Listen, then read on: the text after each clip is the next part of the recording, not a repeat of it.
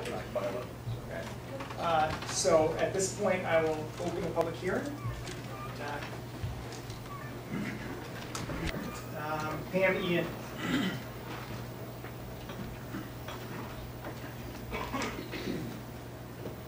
Thank you, council members. My name is Pam Ian. I live at 296 Pleasant Street in Concord. I've been a resident here since 1996.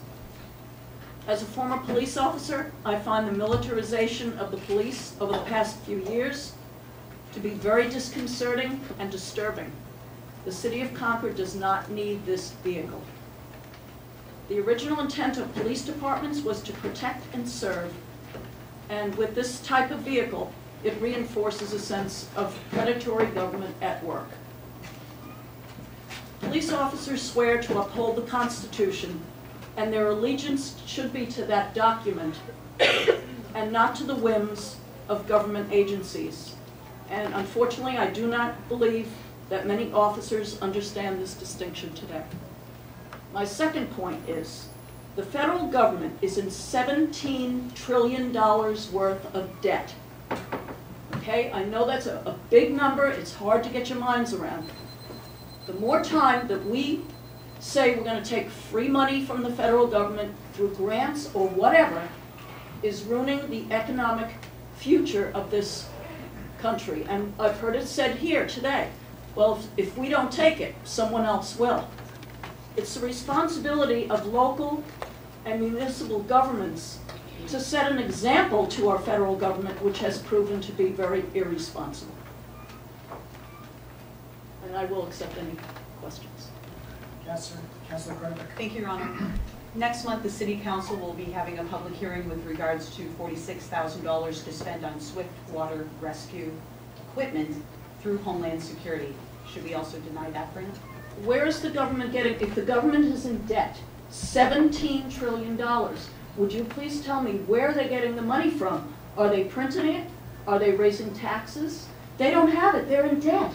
And I just don't think that the local governments should be contributing. I hear the same thing at the State House with the Medicaid money, that it's free money from them, they're going to pay for it. It's coming out of our tax money. And the federal government has proven that it is very irresponsible with money. And I don't think we should be contributing to it. Thank you very much. You're welcome. Jim McConaughey.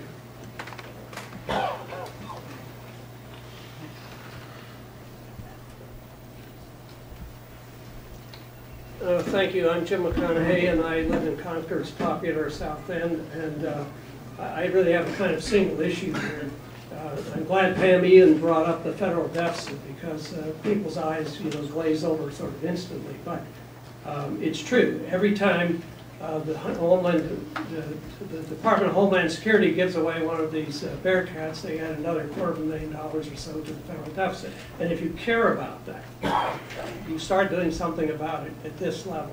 My main issue with this project is that it's part of this, what I would call this addiction to the federal handout, and this process that's in place that distorts your planning and your decision making and your setting of priorities.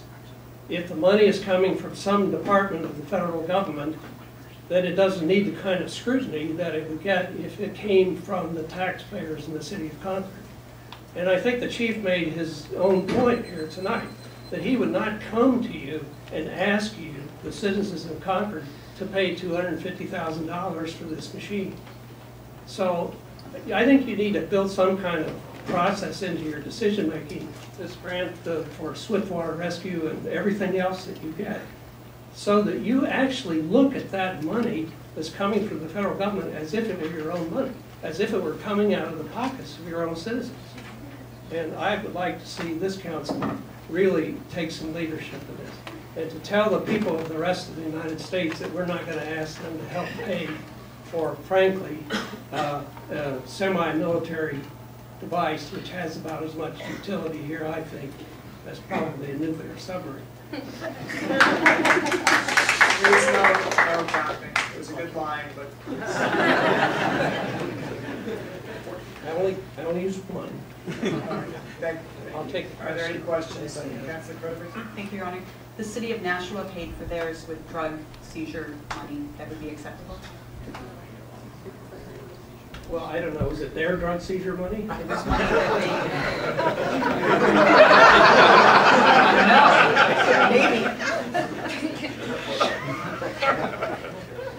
I don't know. How important is something?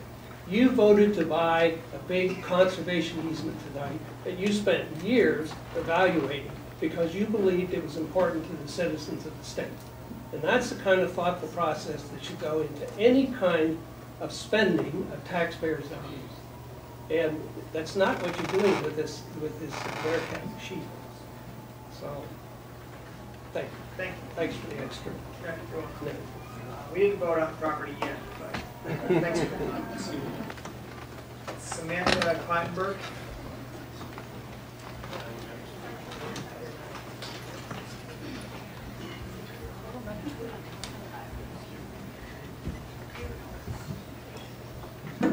I'll make this quick. I have written testimony, but I'll just give it to you.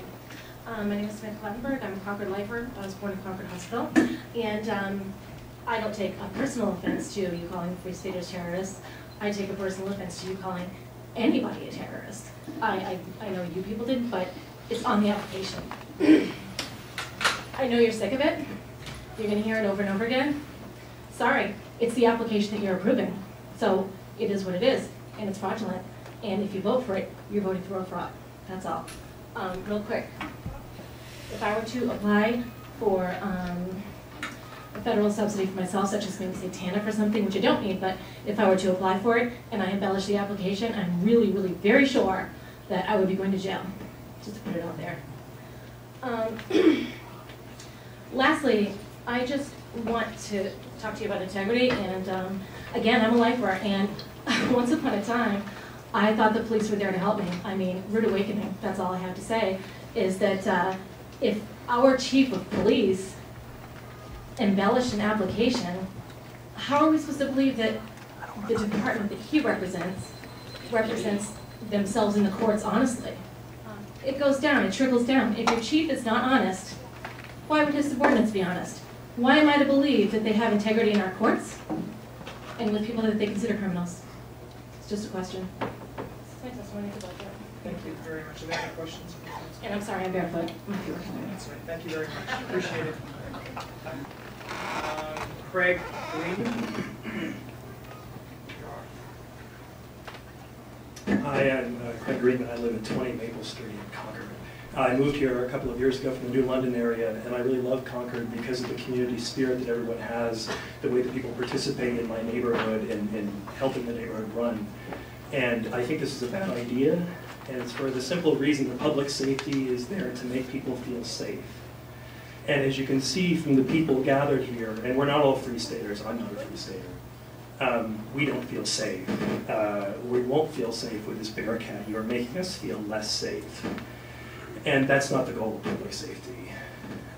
In my neighborhood, everyone I talk to, every single person is made afraid by this big thing, whatever we're going to call it. People with guns are inside of it, even if it has no guns on it. And it's not good to make people afraid. That's not a way to help community. And so I ask you, very heartfelt, that if you can't vote against it this time, at least delay your vote and get some more input. Have a little more thought. I'm sure a lot of thought has gone into it. But a little more discussion, if you could. Thank you. Thank you very much. Oh, wait, sir. Oh, I'm sorry. Question. There's a question for you. Councilor Don. Thank you, Your Honor. You saw the chief's presentation. Yes. And the old vehicle and the new vehicle. Yes. I guess my question was, were you feeling safe up until you saw this Bearcat, or because there was an armored vehicle before, so were you feeling unsafe with that one as well? Well, one really interesting thing about this entire phenomenon is it's revealed that we have an armored vehicle in Concord, and that's actually made my neighbors feel more unsafe. Now, there's a difference. Saturday night I was in Bicentennial Square with some friends, and some policemen bicycled through. And there's the usual, like, oh, policemen, right? But then one of the person who was sitting there drinking said, no, they're okay. They come through on their beat. They walk their beat. And the difference between an armored vehicle and walking your beat is the difference between community policing and the military. I mean, not to push the term too far. And I think we've got to respect community policing and really advocate for that. And I think that's what a lot of folks are trying to do here. Thank you. Thank you. Next up, we have, well, I actually been skipping this card because there's no name on it. But they're here representing humanity, so I can't. So if you're the one up front, I'm representing humanity, and you want 90 seconds, so I'm going to give it to you. That counts as part of your 90 seconds. That's all right, I ran over here, heard this was going on, so I just needed to get a quick thing. Thank you very much. What's your name, sir, and where are you from? Humanities. Pete Martino from Epsom. Thank you. You don't need this. You really don't. I was a colonel, I'm a retired colonel in the Marine Corps. I saw a sign back there that said, we want more Mayberry and less Fallujah. And I spent a year in Fallujah. And you know what? When I first got there, I didn't have armored Humvees, and I traveled over 10,000 miles over there. And sometimes you got to deal with and go with what you have.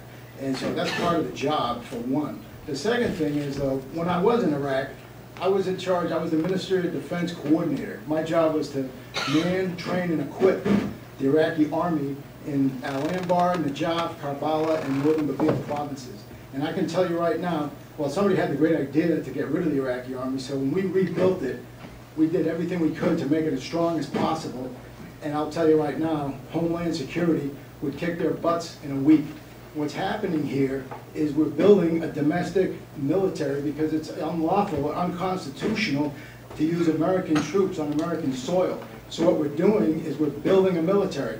My best friend, who's a SWAT officer in Nashua, who came to Iraq with me to train the Iraqi police, sent me an email with a picture of him in the media on the streets of Watertown, Mass, wearing the exact same combat gear that we had in Iraq, only it was a different color. And the way we do things in the military is called task organization. You take a command and then you attach units to it in order to accomplish the mission.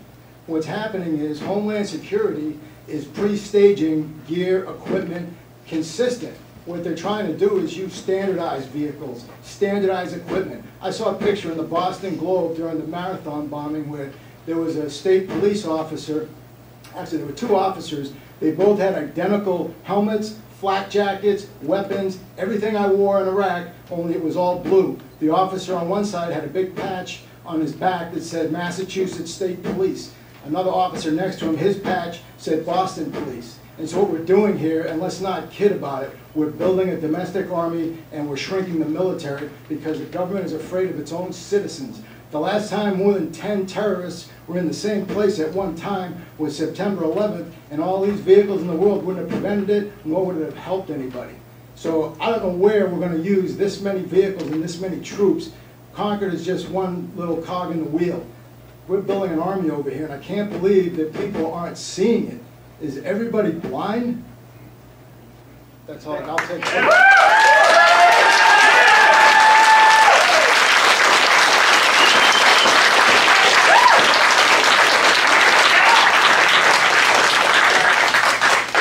Please, I know it's a passionate issue, but if you please, for the first time, I'm asking you not to boo or clap one way or the other. I'll take any questions. Any questions? Thank My you. wife always told my kids there's always free cheese in the mousetrap. All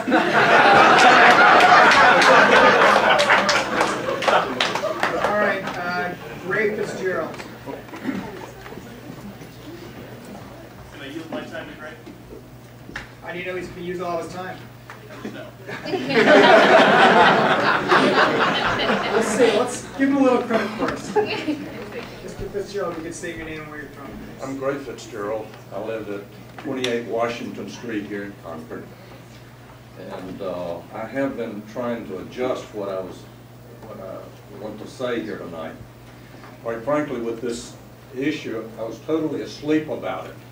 I hardly knew what a Bearcat, I didn't know what a Bearcat was until a friend asked me, and then I found out that it is, and when I read about it, then I read this article from the application and was shocked to realize that the justification for the Bearcat,